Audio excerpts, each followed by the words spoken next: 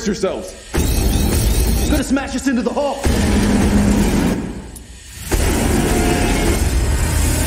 I think it's me. It's all falling apart here. Hey, Isaac. Coming?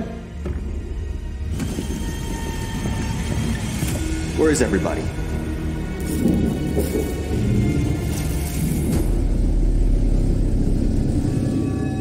Up there! Ten! No!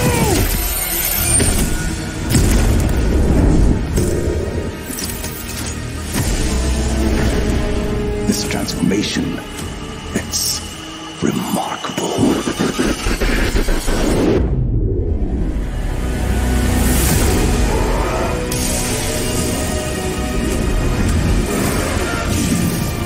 Don't you want to be reunited with the people you lost?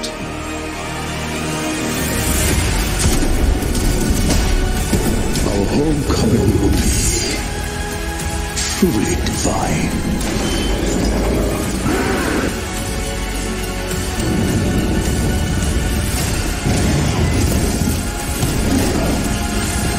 There's still a way out for us.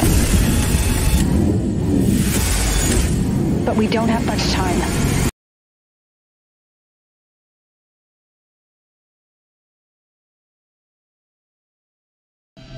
USG Ishimura, this is the emergency maintenance team of the USG Kellyan responding to your distress call. Isaac Clarke. What have you got, Isaac? Half the Ishimura's in the red.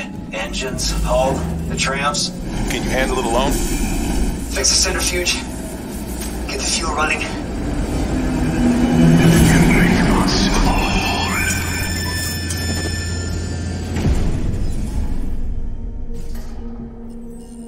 This is Senior Medical Officer Nicole Brennan. Medical is overwhelmed. We need help.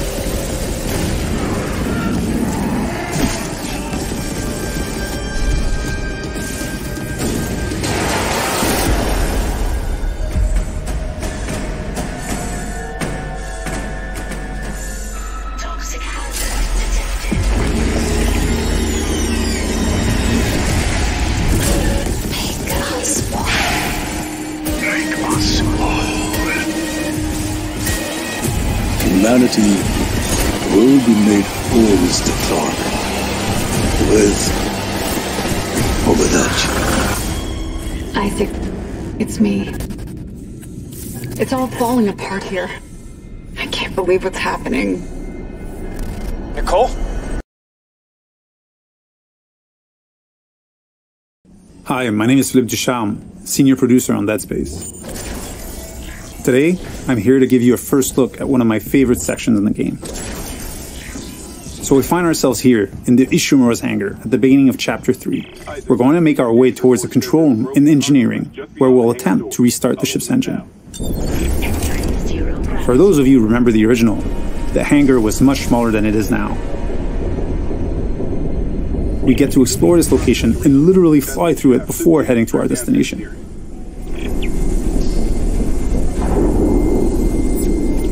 Navigating between chapters without load screens or having a camera cutaway is part of how we've reimagined the Ishimura for the remake.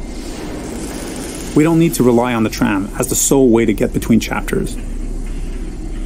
It is now a seamless, interconnected ship.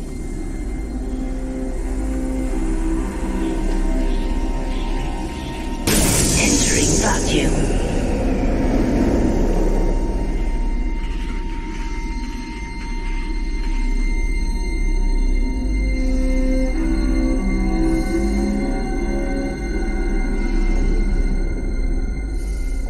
We've got two lurkers here. You can quickly get rid of them with the pulse rifle, or Isaac's trusty plasma cutter.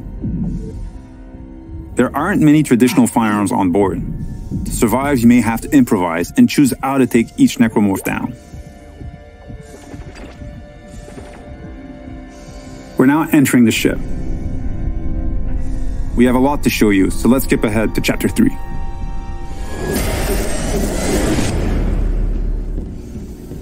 We've just received a briefing to head over to the refueling station. To get there, we're passing through the machine shop over here.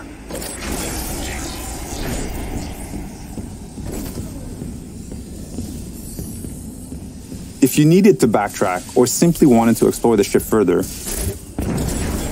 you may encounter a completely different experience. Different enemies, the ambience and lighting may change. This is what we call the intensity director. It keeps the Ishimura unpredictable and brings some additional tension and challenge.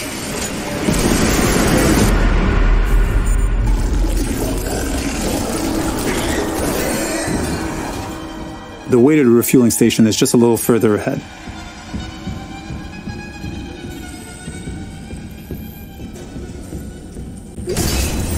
As you can see, some memorable moments are authentic to the original. We've added tons of graphical enhancement that support strategic dismemberment. Using Kinesis, we'll bring that gondola over and make our way to the south refueling station.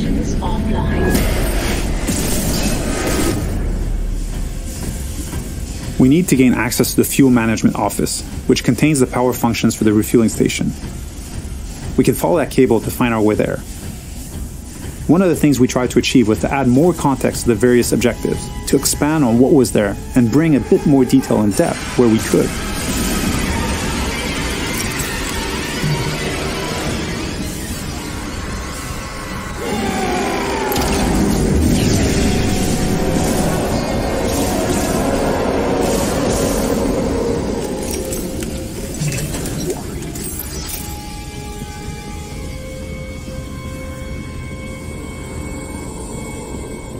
The refueling station has no power. We can look for a way to access the fuel management office.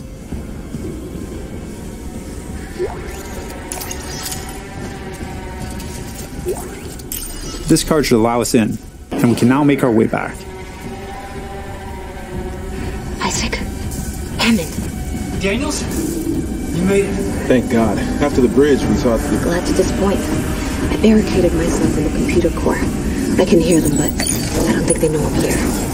Isaac, I tracked down your rig. You're an engineer, right? I'll get myself admin privileges. Maybe I can help. Now that we have access to this room, we're faced with a very tough choice. We could cut power to life support and rely on air canisters for oxygen, but today we'll play the section without lights instead.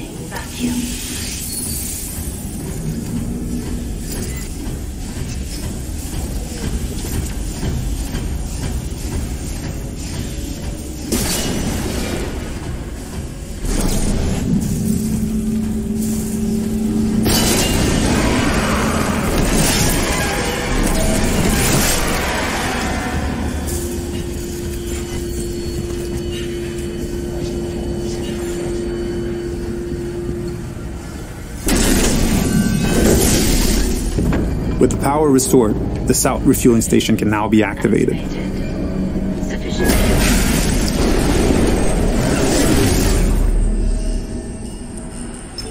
Decontamination sequence activated.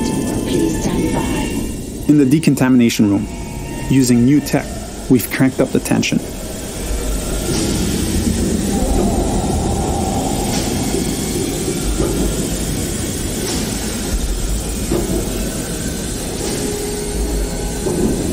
Dynamic smoke creates that thick and opaque atmosphere that makes you lose track of the lurkers, even when they're right next to you.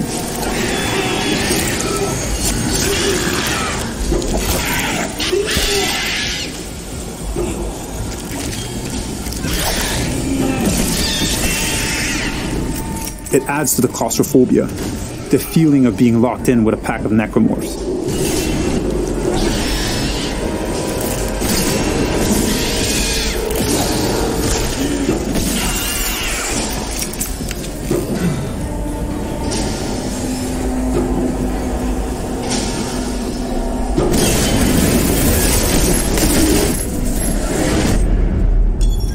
Our last stop is a centrifuge.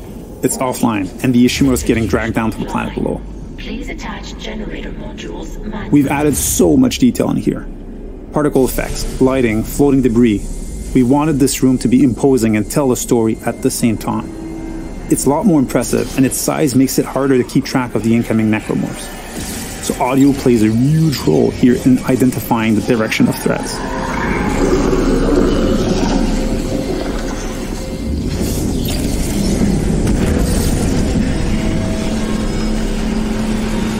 With one of the generator modules back in place, we can head to the second one. Flying in 0G and not being anchored to the surface makes spatial awareness extremely important. Combat encounters can quickly become deadly, especially with leapers.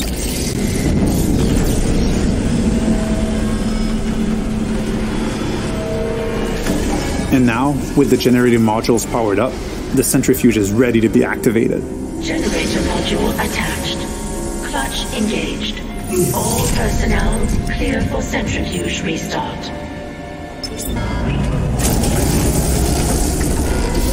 I hope you enjoyed this sneak peek at the new Dead Space. Thank you for tuning in.